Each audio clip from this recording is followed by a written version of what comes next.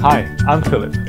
This is a common situation. I already have some transparent PLA filament in the hot end, but since Pokemon is all the rage these days, I want to switch to some nice bright pink PLA. So let's look at how to unload filament out of the JellyBox and load new filament into it. For both loading and unloading, you need to heat up the nozzle to at least the melting temperature of the material you're using. For PLA, use between 210 and 220 degrees Celsius.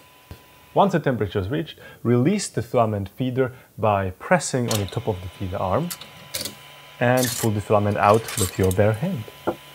And that's it. Do not forget to secure the filament on the spool. That's what these little holes are for.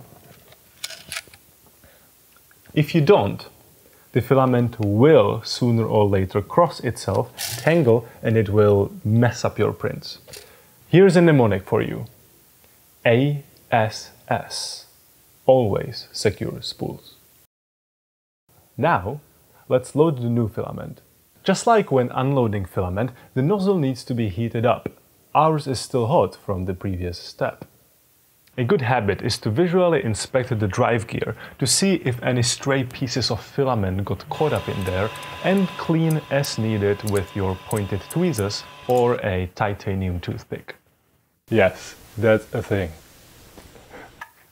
Start by cutting the new filament at about a 45-degree angle with your snips, also known as precision cutters. Then, route the filament through the filament guide and load the filament into the extruder. Push it all the way in until you can see the filament being extruded out of orifice in the nozzle.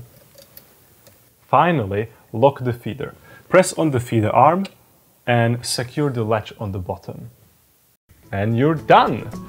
Go ahead and maybe print something.